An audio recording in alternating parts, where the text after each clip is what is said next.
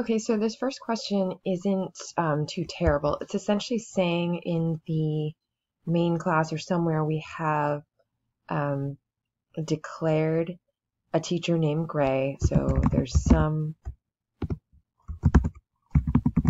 statement there that says teacher Gray equals new teacher. And let me extend that.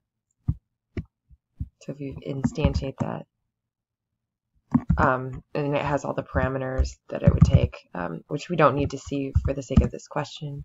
And there's also some sort of item that's declaring an array of called Gray's student IDs. So we would have a string array, which we'll learn how to declare.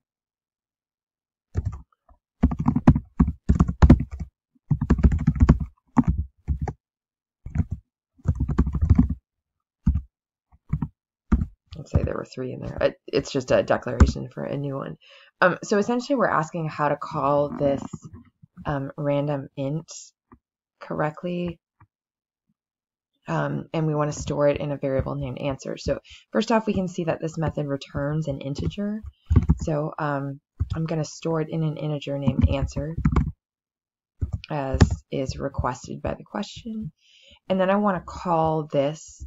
I'm going to call it with the object first. They say it's in the teacher class, so we want to call it with a teacher object. So I'll do that, and then I need the random ID. And the parameters is it's accepting a student array, which we already have as Gray student Gray's student IDs.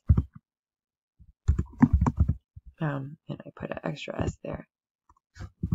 So we don't need these portions for the answer.